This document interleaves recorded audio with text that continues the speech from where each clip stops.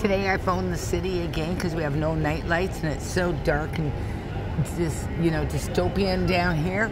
And the city finally listened because I said I was going to go and sue them for discrimination and keeping us in danger.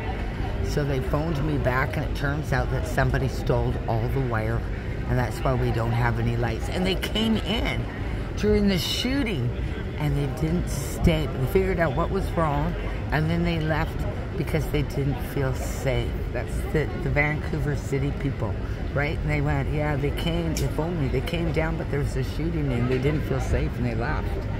I mean, we have to live here.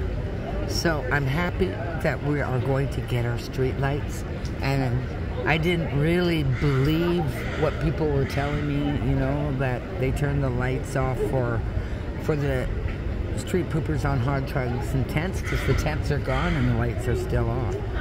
So I even got a receipt from them, and the next thing I'm trying to do is get somebody, make somebody responsible for this dirty, filthy freaking sidewalk.